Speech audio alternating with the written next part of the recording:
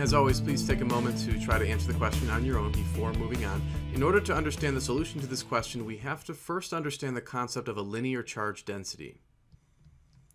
Now that is usually symbolized by the Greek letter lambda, and all it is the total amount of charge on a rod or other object divided by its length. Now sometimes we use L for the length. In this case, because we have a curved section of rod, we're going to use the letter S, just because that's a traditional letter to use for curved lengths. Okay, so we know the linear charge density is the amount of charge divided by the length. Now, it turns out to be useful in this case not to look at the entire length of the rod itself, but just a very small section of the length of the rod. They usually call these small sections differential elements, and the symbol we would use is ds.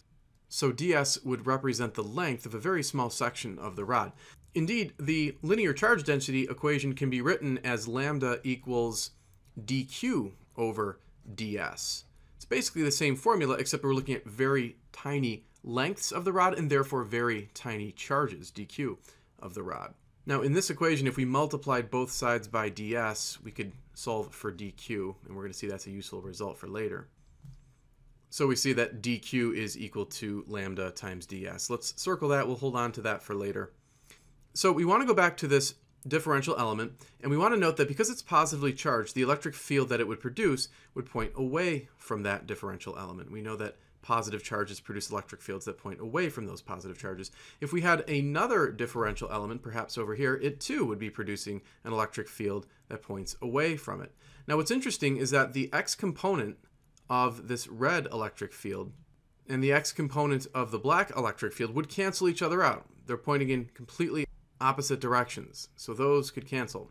The y components, of course, do not cancel, so the y component of the black electric field points down, and the y component of the red electric field also points down. They certainly do not cancel. They actually are pointing in the same direction as opposed to the opposite direction. But the point is that we only need to consider the y components. So we're going to just take note of that. We're only looking at the y components of the electric field. The x components cancel each other out and therefore can be neglected. So keep this idea in mind. Next, we have to turn to the equation for the electric field produced by a point charge. Now, of course, that's the electric field produced by a point charge. If we were looking at the electric field produced by a differential element of charge, then all we would have to do is put a d in front of the electric field and a d in front of the q. But remember, we said that dq was equal to lambda times ds, so we can make a substitution.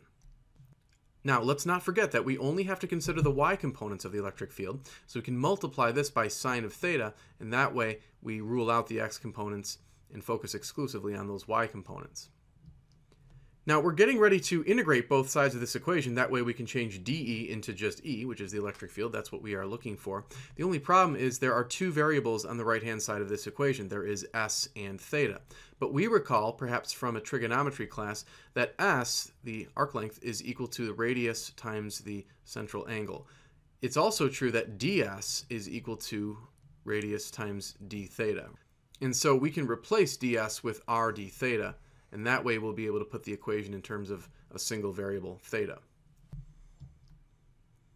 Now, the radius in the numerator and a radius in the denominator can cancel. And so we're finally ready to integrate both sides of this equation. So the left side is eventually going to become just E. On the right side, we have to choose our limits of integration. Remember, right now we're calculating the electric field produced by the upper positive ring, so we can integrate from an angle of 0 radians all the way around the positive ring to where it stops, which would be an angle of pi radians. So we'll put 0 and pi for our limits of integration. Also, let's not forget that these values here are constants, so they can be removed from the integral. The integral of sine theta d theta is, of course, negative cos theta. We've put the negative sign out in front. We'll plug in our upper limit, our lower limit next, and then subtract. The cosine of pi is negative 1, and the cosine of 0 is positive 1, so negative 1 minus positive 1 will be negative 2. And this negative and that negative can make it overall positive. So here it is, the final expression for the electric field produced by the positive charge. Let's not forget that lambda was the total charge divided by the length, which we symbolize with S. Well, the length of this arc right here is just half of a circumference, only half of a circumference. A full circumference, of course, is 2 pi times the radius. That means that half of that, if we divided that by 2, would just give us pi times the radius. So lambda can be replaced with the charge divided by the length of pi r. And then a little bit of algebra here, push that pi r down to the denominator to make pi r squared. And we finally have the expression for the electric field, but that's only of the positive charge. We have not even done the negative ring of charge here, but there is some good news. If we took a differential element right here, we know that electric fields point towards negative charge. Remember, the bottom ring is negatively charged. And so you're going to notice, if we took another differential element, that we'd be painting the same picture that we painted above with the positive ring.